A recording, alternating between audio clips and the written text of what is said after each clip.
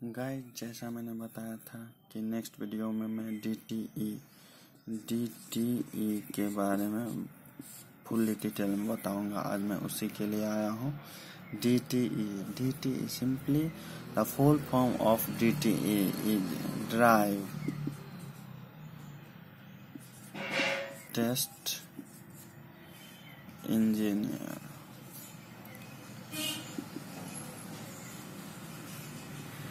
Generally DTE का काम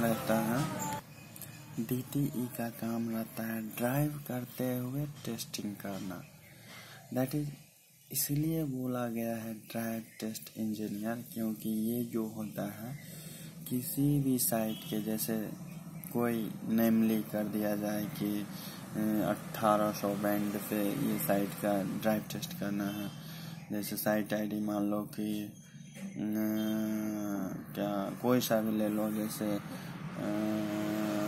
Pathankot PNKT 008 ये साइट आईडी आता है। जैसे पठानकोट की है तो PNKT 0001 ये साइट आईडी। कोई भी साइट, ये टेक्निकली नोटेशन रहता है जिसको भी बाद में आप समझ सकते हैं। मान लो कि इस साइट को हम ड्राइव टेस्ट करना है, तो ड्राइव टेस्ट का सिंपली मीनिंग होता है कि इस साइट की रेंज चेक करना है कि कितनी दूर तक इसकी रेंज जा रही है और साथ में कितना सिग्नल स्ट्रेंथ आता है ईच पॉइंट पे, क्योंकि हम सिंपली जानते हैं कि फ्रीक्वेंसी डिस्टेंस के अनुसार घटती है या बढ़ती है।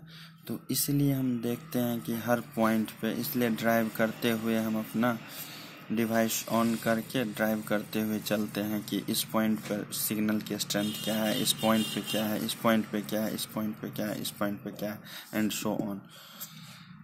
इसी तरह हम जब वो सिग्नल के चेक करते हैं तो वो जो हमारा लॉग फाइल बनता है उसको मैं अपलोड करता हूँ।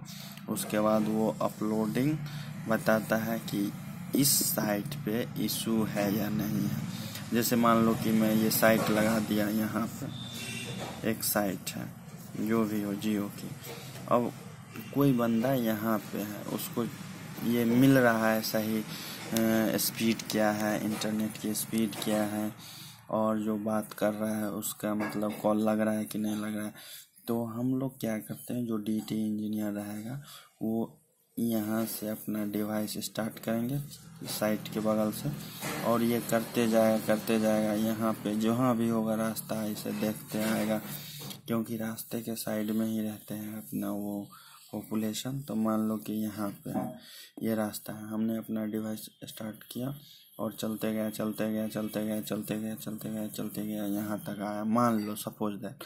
और इसका जो लॉग फाइल बना वो मैं जब अपलोड करूँगा तो अपने आप जो हमारा जो जियो का वो रहता है एनालाइजर कहो या जो भी बोलो, जो चेक करता है कि इसकी रेंज क्या होनी चाहिए एक्चुअल और है कितना, तो वो बता देगा कि इस साइड का रेंज जा रहा है या नहीं जा रहा है। उसी लॉग से पता चलता है। इसलिए हम लोग DT का यूज करवा के DT और उस साइट के बारे में पता लगाते हैं कि ये साइट चल रहा है, सही है, हमारे लिए बेनिफिशियल है टेलीकॉम के लिए कि नहीं है, कि वैसे ही लगा के चला गया कोई।